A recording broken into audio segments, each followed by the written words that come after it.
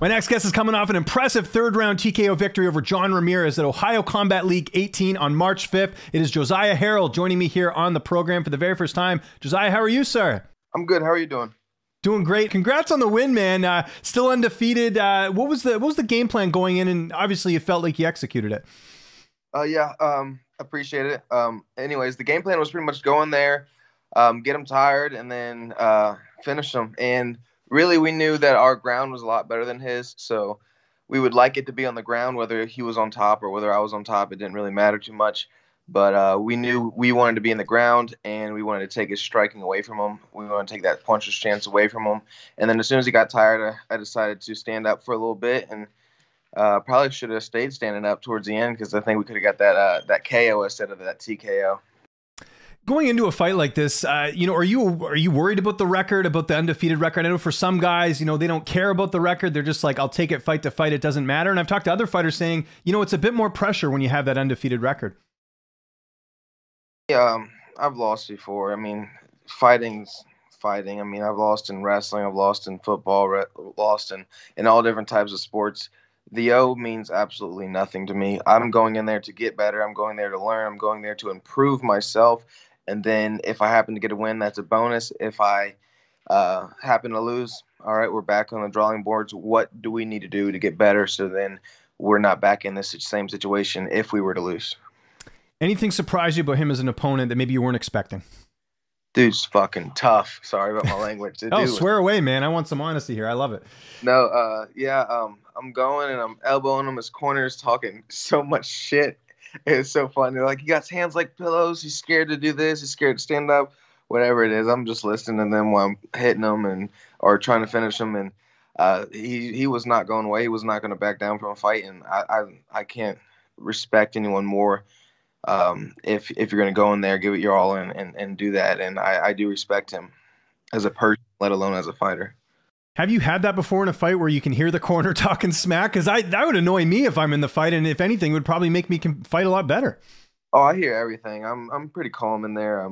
But other than the crowd, I mean, unless they're chanting and yelling, but I hear my coaches, and then I'll hear their coaches more than anything. I'm just trying to stay as calm as possible and try to be aware of my surroundings. I know you don't get paid by the hour. I'm sure if all goes well in a fight, you want to get out of there as quickly as possible. But are you happy you kind of got that 3-round experience to kind of show off a little bit more of what you're capable of in the cage? It doesn't really matter. I remember as an AMI, the only thing I wanted was experience, and I don't even know how many decisions I went to and probably didn't need to go to, but I mean, I just wanted to get as much experience as possible. And then as I'm transferring over to being a professional, I'm like, okay, I need to be safe. I need to make sure I don't get cut. I need to make sure that I can fight again because I want to be active. I want to continue to fight, and as quick as I can bounce back is what I want to do. I want to be able to bounce back and fight again. So now it's more into a mindset of get in there, don't force a finish, don't force anything. If it happens, it happens. If it doesn't, keep looking, keep the pressure on, and stick to a game plan, whatever that is. How do you celebrate after a big win like that? I didn't really celebrate. I went out with Troy, ended up getting helping me out, and we ended up going to having the people go to a bar. But I mean, other than me wanting to be with the people and hang out and have him do that, I didn't really celebrate. I gave Coach the belt because, I mean, that doesn't really mean anything to me. And I end up just getting to a point. I've been contacting people. I just want to make sure my mornings are good right now, and I want to make sure that I'm in a headspace where I can get better, progress, and then eventually get to a spot where I don't have to work 2 jobs, and I can start celebrating. Because I guess at this point I'm like, okay, because I had to work that Sunday, so I fought Saturday. Oh, really? Yeah, I worked. I had to be at work at 7, so then I fought, and then I worked that within that, and then I worked Sunday, Monday, all the way through Thursday. Gotcha. Okay. I mean, like, you're kind of living like a Superman Clark Kent type life, like just back into work like nothing happened, man. I guess no time off because you got to get those bills paid, right? For those who don't know, what do you do for work? I'm a FedEx driver, so it's oh, cool. little purple thing on, and I think it's funny. You'll get some people that are aggressive, some people are really nice, and some people that treat you really well, and some people that just don't really bother you. That's crazy. Do you ever, I mean, you probably don't, but I mean, if someone's being aggressive to you, it's like, I'm a fighter here. Like, come on, like be a little nicer. Cause I've worked in customer service. There's some really big idiots out there when it comes to that. Like just entitlement, I think is a big thing. Yeah, I'm not that aggressive as a person, but I've had a couple of times where I've texted my boss and like, I might have to fight someone because I would be parked out in German Village, Mm. and which is super tight. It's like there's nowhere to go, and then I'm delivering something. I had like 3 or 4 big boxes that were like 50 pounds, 60 pounds each, but they're like chairs. So I'm Mm. over here, I'm like walking them to the porch, and then coming back and walking to the porch, and there's this SUV behind me, and the guy gets out, and he's like, "Dude, what the fuck? What are you doing here?" He's like, I was like, "Dude, what do you want me to do? I'm in the middle of the road. Where do you want me to go?" He sees the cars parked down. He sees the car parked down. He gets out of his car, and he's like, and then he just freaks out and then turns around and does what he needs to do. But I'm like, you can't get in someone's face and not expect them to want to fight. And I'm like, that was the second time that someone in German Village that day came at me, and that's after that I was like, people don't like me over here. I might be end up getting in a fight. What do you want me to do? And we end up coming to a conversation with my boss to say, just don't get in it, which I don't want to get in any physical Of course. altercation Yeah. because anything can happen. I don't care who you are. You can get stabbed, shot, punched, just that. But no, you'll get different things now and then, and people will have bad days, and usually that's what I just, oh, okay, he's probably having a bad day, or she's probably not having the best day. I'll get out of their way or whatever, let them go by, or just be like, hey, I don't know what you want me to do. I'm trying to do my job here. I'm going to be out as quick as possible. And then, so.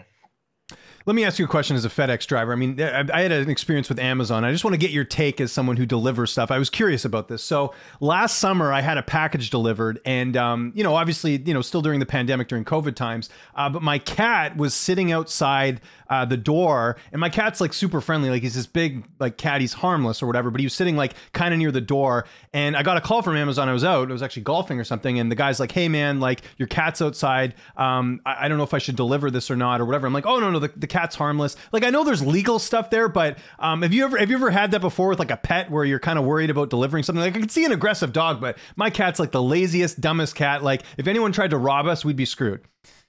Yeah, at this point, honestly, I'm so used to walking up to dogs. Like I've had a couple dogs nip at me, but they're always super little dogs. And usually if an owner has their dog out, unless it's like an electric fence, which you just got to look for, the dogs are usually fine. I've delivered out in Asheville, and there's this place, I'm not going to name the address, but they have just 16, 15 dogs just free running around. 16 dogs? That's crazy. So when I walk out, and then I'll walk, and then the first alpha will come up to me, smell me, and then he'll kind of like go on his way, and I'll let everybody else smell me, and I have the package. So I'm like, oh, if they jump me, I can't do anything, and I'm just trying not to flinch or whatever. And I have the next alpha, which she's the aggressive one. She's like a white dog, and afterwards she's just smart, but she'll go up to you and she'll kind of nudge you, like she's like trying to bait you or whatever, and she'll nudge you, and all the dog's hair will like be spiked up around their spine, and that's usually what I look for. But I let them smell me, and eventually they'll either walk away or they'll stay close, and then I'll walk slowly and just try not to make any crazy movements, and then I'll deliver the package, and then just try not to obviously turn my back too much. But yeah, I just try not to jump or be frightened, I guess, because last thing I want to do is get jumped by some dogs. Yeah, and look, I mean, fighting in the cage is nothing compared to 16 dogs trying to deliver a package, man. I give you some credit for that. That's cool. Just you mentioned it there. You have 2 jobs. What's the other job you do as well? Well, obviously this. Oh, so you mean fighting and the FedEx thing? Okay, I thought you meant you had another job on top of FedEx. With sponsorships and everything, it was like I get paid for it. It's a job. Nice. It's fine. It's I used to help coach.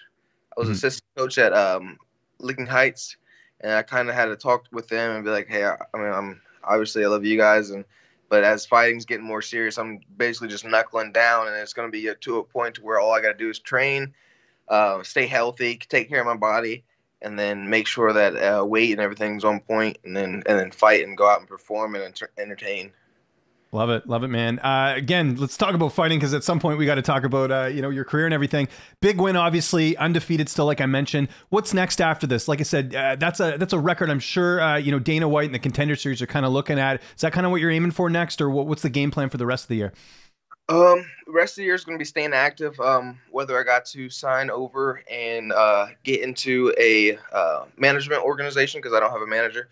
Whether I do want to commit with that and then start traveling and start doing that and trying to stay as active as possible. That's one thing I'm going to do, is just to stay as active as possible. And two is just to get me closer and closer to a situation to where I don't have to work anymore. Do I think I'm ready to go into the UFC and stuff like that? Yes, I do. But do I think that I'm ready to compete at the highest level there? I'm not that stupid.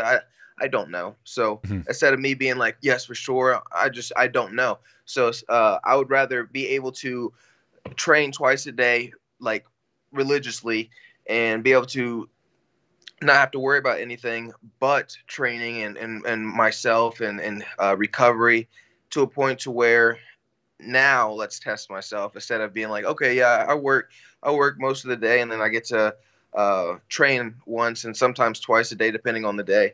But no, I'm my real goals right now are just to be able to put myself in a position, whether it's through social media, or whether it's through me going and talking over to management companies or other businesses or partnerships, whatever that has to be. So I do not have to basically work is the goal.